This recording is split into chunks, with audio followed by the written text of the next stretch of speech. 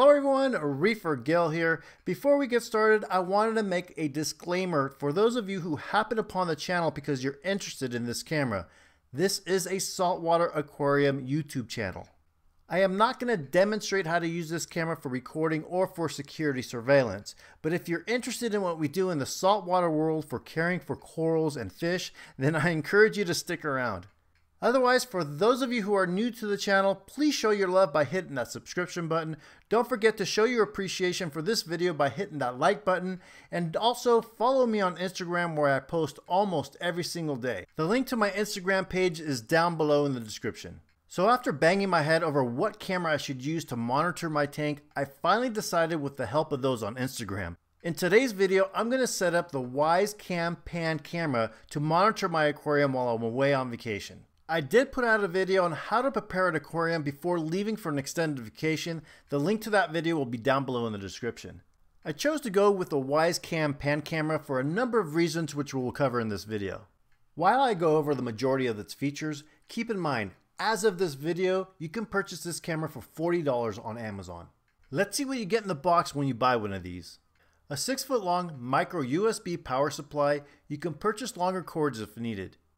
A USB wall plug, a getting started guide, and of course the camera itself. After removing the camera from its box, I went ahead and started to immediately remove the plastic protector that's on the camera's lens.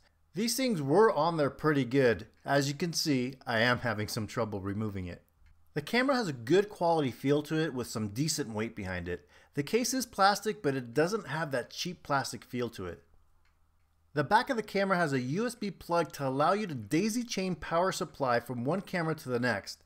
I think this is pretty awesome because you only need one camera to be plugged into a power outlet and the rest can be daisy chained together. The disc-shaped rotational stand is where you would plug in the micro USB power supply, and the other end of the cord is where you would plug in the USB wall plug or into the back of another camera. The bottom of the camera is where you'll find the micro SD card slot, which is optional. To its left is the setup button, which we'll be covering in a minute. The bottom of the camera stand is equipped with rubber for better grip, which I thought was a nice touch. At the center of the bottom of the camera stand is a thread to fit any standard tripod. I think the design of these cameras is great so far. Now the first thing we're going to do to set this camera up is to go to your phone, open it up, and go to either Google Play Store or the Apple Store and download the Wyze app. Once you've downloaded the app, you're going to need to create an account. I've already gone ahead and done this and created my own account and loaded up 2 of a total of 4 cameras that I'll be using for my application. I know, a little bit of an overkill. Next, you'll want to plug in the camera and power it up. Plug in the micro USB in the back of the stand and the other end into the USB wall adapter. The little light on the front of the camera will be a solid yellow. The camera will then go through a calibration process by turning left, then right, then the camera lens will move up and down. So in my case, I was adding a third camera to the app. You can see how easy it is to do. I just went to the added product and then I went and selected the Wyze Cam Pan. Here it's telling you to remove the protective plastic from the camera's lens. Another important point, this camera will only work on 2.4 GHz Wi-Fi signal, not 5.0. Now flip the camera upside down towards you and press down on that setup button. You'll hear a voice, and no, it's not the typical voice that I normally hear in my head, but rather it's a pleasant voice saying, "Ready to connect." Next, go to your app and search the newly connected camera. You should see a QR code pop up on your phone's screen.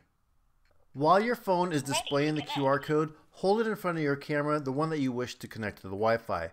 Hold your QR code approximately 6 inches in front of your camera's lens. When your Wyze Cam reads the QR code off of your phone screen, you'll hear a voice saying QR code scanned, please wait. Within the next 15 seconds, you should then hear the camera say setup completed. Now you can go back to your app's home screen and open the newly connected camera. Mine were all prompted to do a new update. After updating your camera, go back to your home screen. From here, you can rename your camera. Tap on the camera you'd like to rename. Once you've opened the camera, tap on the gears icon. Here you can easily rename your camera to whatever you'd like. If you have more than one camera, I suggest that you place the name of the camera on the camera itself. I used a marker because I was too lazy to find my labeler. Having the cameras labeled comes in handy when you're pulling them out of storage to set them up again for your next vacation. By the way, I pulled mine out of storage after a few months of being unplugged and unused. Once I plugged them in, they all found the Wi-Fi and I was immediately able to see the video on my phone's app.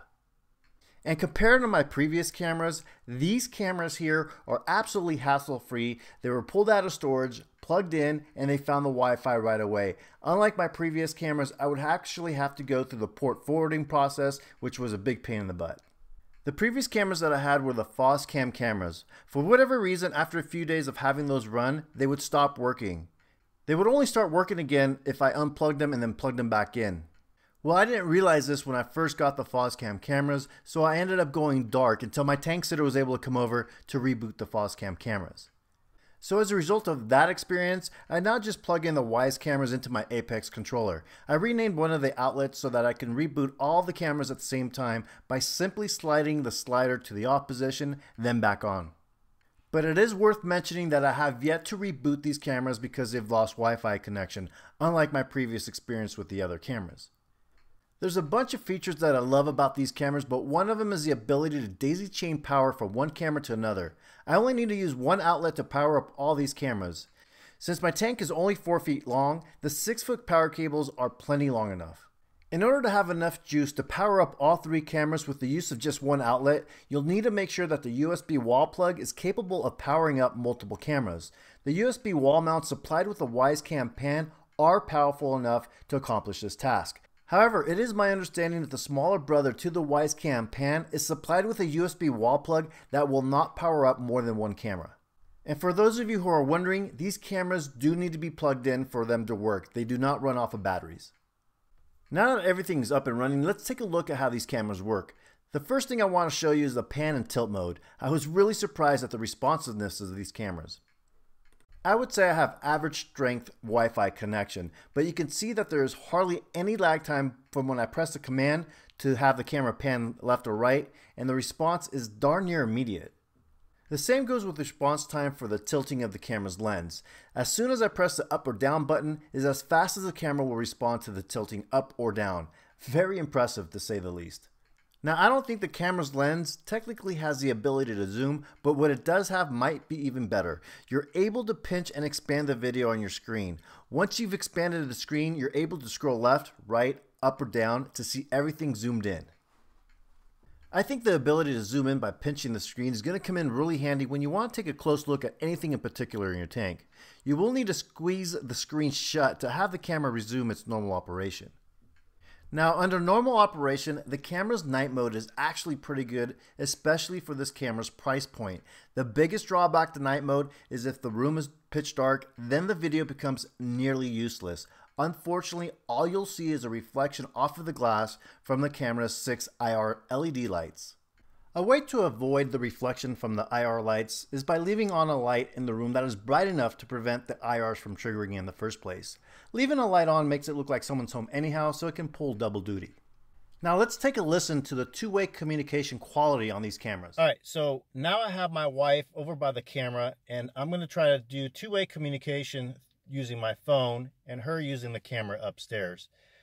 Hi, babe, can you hear me? I sure can. Wow, the audio sounds really good on my end. How about yours?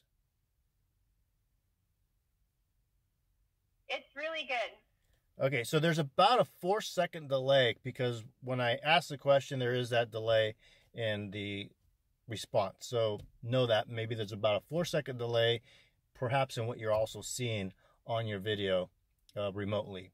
Okay, my wife and I have now switched places. She's down in the car speaking to me on the phone, and I'm upstairs going to have a conversation with her through the Wyze camera. Hi, hon, you there? I am here. How do I sound?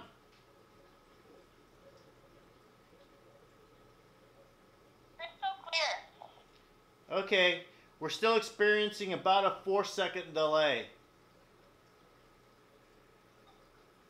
Yeah, that's about what I'm counting down here, too. Okay, thank you very much. Appreciate your help. You bet. Okay, so there you have it. in my opinion, I think the audio is a lot crisp and clearer coming out of the phone than the audio coming out of the camera. The camera was a little bit crackly, and again, that 4 to 5 second delay can really hamper communication efforts when you're talking to a tank sitter and trying to give them instructions on what to do next. You still have that visual aid, so maybe a cell phone, a phone call would be better for communication purposes. Now, as far as the delay on the video portion of this, I'm not seeing it. To me, it looks like it's real-time video-wise. It's just that part of the camera where it's audio that has the delay. I mentioned that the audio has about a 4-second delay, and also mentioned that the video might also be delayed. Assuming you have decent Wi-Fi or cell phone reception on your phone, the video portion of the feed is actually near real time. So while there is a delay in the audio, I don't really see the delay in the video. Next, I'm going to demonstrate placing these cameras onto a tripod. Most of our aquariums sit up on top of some sort of counter or aquarium stand. So a tripod is an excellent mounting solution that will not interfere with the camera panning left or right. Additionally, you can adjust the height of the tripod to meet your needs. And as you can see, the process is straightforward. Simply take the underside of the camera and screw it down onto the tripod to secure it. On occasion, I have experienced a slow connection to my camera system. In the short amount of time that I've been using these cameras, I'd say the connection issue occurs approximately 5% of the time. So what do you guys think? Is this camera worthy? What are your preferred brands to use, and what ways do you monitor your aquarium? Leave your comments down below and share your experiences with the community. So that'll do it for this video, and we'll see you guys on the next one.